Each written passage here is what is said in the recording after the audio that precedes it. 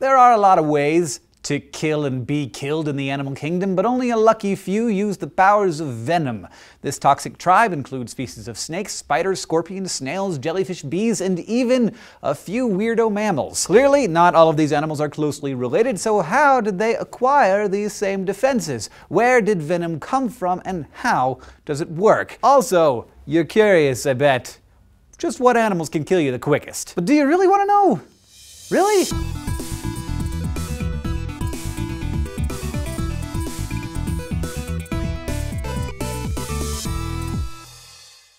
Just like birds, bats, and bees all have wings but are found in very different places on the tree of life, so too are our venomous friends, a good example of convergent evolution, where diverse animals evolve similar features separately at different points in time. Members of the Cnidarian phylum, like anemones and sea jellies, are by far the oldest venomous creatures, from 500 to 700 million years old. Scorpions and centipedes have been around for at least 400 million years, making them the oldest venomous land lineage, and venomous snakes share a common ancestor with venomous lizards like the Gila monster and the Komodo dragon, whose toxic ways go back some 200 million years. Venoms didn't just come out of nowhere, they all evolved through the mutation of protein genes. Some venoms are closely related to digestive enzymes like those found in saliva, while others are more similar to immune system proteins designed to fight off invading bacteria. Although there are loads of different venoms in all sorts of crazy animals, they seem to mostly fall into two broad categories: those that attack neuron receptors and those that mess with the blood's ability to clot.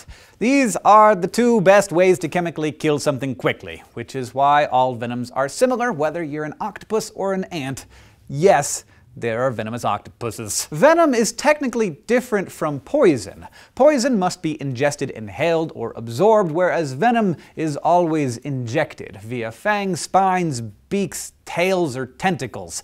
Venomous creatures brew their own toxins, while some poisonous creatures acquire them from the environment, which is something I'll get back to in a minute. Now, it's time to discuss who the biggest, baddest, most deadly, toxic avenger of the animal kingdom is. Well, the answer is that we really can't say for sure. There are just too many variables in species behavior and physiology and environment to say authoritatively who is the deadliest of them all. But we do know that certain animals have acquired the most devastating combination of toxic potency and quantity of poison delivered in a single strike. The Australian box jellyfish, for example, is no doubt one of the most venomous creatures on Earth.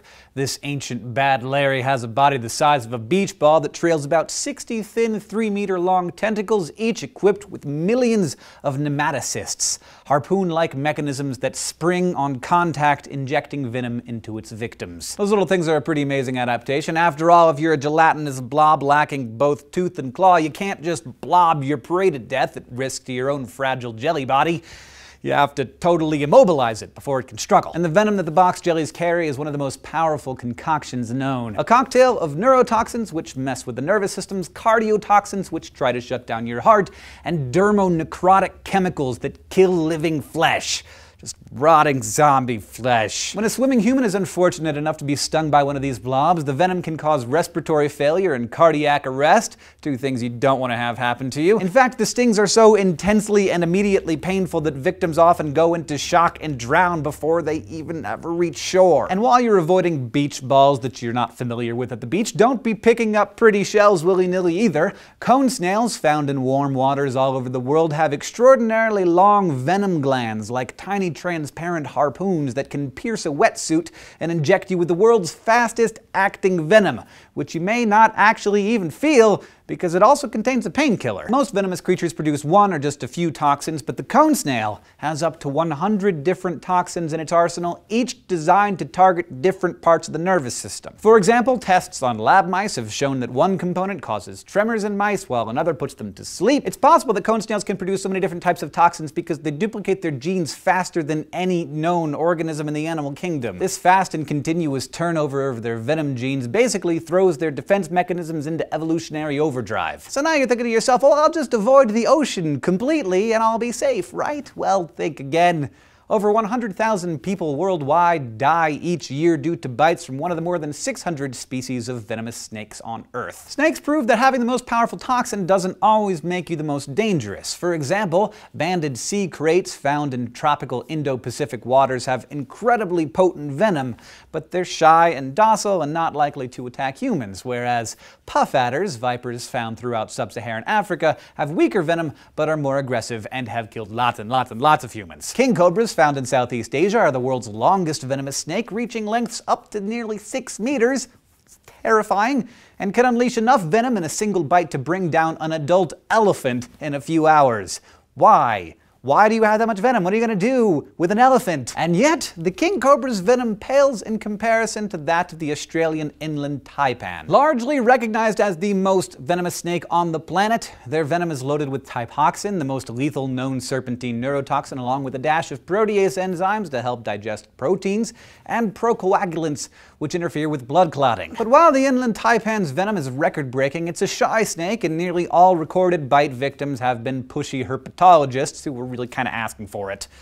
Relax, they had the anti-venom. While the next creature is technically poisonous and not venomous, it's also amazingly potent, so we had to include it. Meet the golden dart frog found in the Amazonian rainforest. These 5-centimeter psychedelically colored frogs secrete the most powerful animal toxin in the world, an extraordinarily poisonous alkaloid called batrachotoxin. It's at least 20 times more deadly than any other poison frog species poison, and about 250 times more potent than strychnine. Alkaloids are complex, bitter organic bases typically found in certain seed plants. Morphine, nicotine, and caffeine are all types of alkaloids that distinctly affect humans who consume them. Now, batrachotoxin is an insanely potent neuro and cardiotoxin, which means it sucker punches you in your brain and in your heart, which are both very important to being alive, quickly stopping the transmission of nerve impulses and leading to near immediate paralysis of vital muscles, like the heart. The frogs use their poison solely for defense against hungry birds, but indigenous tribes long ago learned how to exploit this deadly resource by dipping their arrows in the poison, hence the name dart frog. A drop of this juice is so potent that a dipped dart can remain deadly for 2 years. 2 years. Now, what's especially interesting about the dart frog's poison is that it comes from the animal's diet. Wild frogs eat a specific diet of beetles, termites, and especially alkaloid-rich ants, which make them poisonous. The same frogs raised in captivity are typically fed fruit flies, and their toxicity drops over time, losing their mojo like Popeye eating iceberg lettuce. And how could I talk about toxic animals without mentioning a spider? Well, meet their venomous king, the hairy, hand-sized Brazilian wandering spider. Called wandering for its tendency to rove around at night, during the day these guys hide under logs and in clusters of bananas. They're on a perpetual walkabout, and not just in Brazil. In 2005, one turned up in England when it crawled out of a fruit bowl full of imported bananas and bit some poor chap right there in his kitchen. He was fine after a week in the hospital. Unlike many spiders, these guys are pretty aggressive and use modified forelimbs that act as fangs to inject their venom into anyone who honks them off or looks good to eat. The neurotoxin PHTX3 is one component of the venom. It overstimulates serotonin receptor sites on nerves throughout the body, causing intense pain. Meanwhile, the juice gets to work on paralyzing your muscles, which can be especially problematic when your diaphragm freezes up, leading to asphyxiation. Luckily, there is an anti-venom if you can find a dose quick enough. If excruciating pain and the threat of death weren't enough, this spider's venom has another bizarre side effect for men. It triggers the release of nitric oxide, which can cause priapism. That is an intense, involuntary, and painful erection that can last for hours.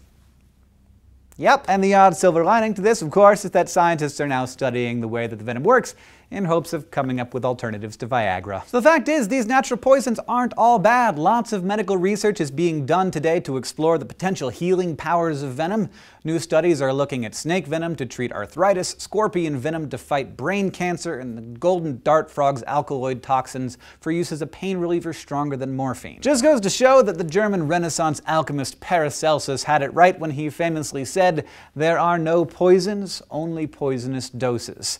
And that, folks, is how you take lemons and make lemonade. Special thanks to Dr. Fry of the University of Queensland for his help with this episode, and thanks for watching this episode of SciShow. If you have any questions, comments, or suggestions, you can always find us on Facebook and Twitter, or of course, down in the comments below. And if you want to keep getting smarter with us here at SciShow, you can go to youtube.com/SciShow and subscribe.